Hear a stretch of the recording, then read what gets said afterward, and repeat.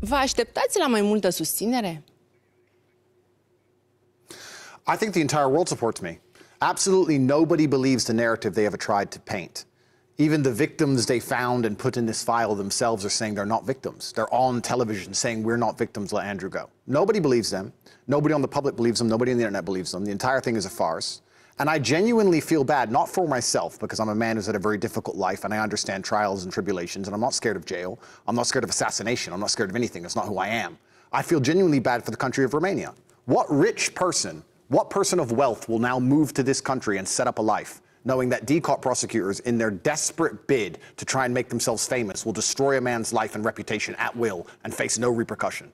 What rich German or Italian man will ever move to this country? We talk about Romania being a beautiful country full of beautiful people, beautiful natural resources, amazing nature, a gorgeous place where anybody should come and feel free and safe inside of a democratic society. Who is going to come and set up a life here after what they've done to me?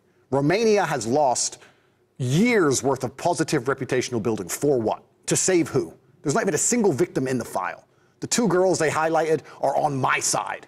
The entire thing is asinine, it's crazy. And it's ridiculous to me that one person in their quest for a career, in their quest to try and forward their job, can do this much damage to an entire nation.